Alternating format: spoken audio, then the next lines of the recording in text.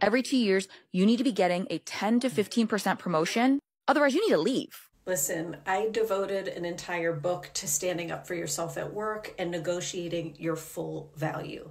And yes, plenty of the time, the best way to boost your salary is to go to another company.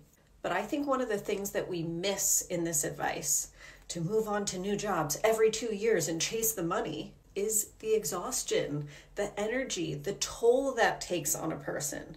Constantly being the new person is freaking hard. And strategizing and plotting for that next move and continually selling yourself, it's not the only way. Because you know what?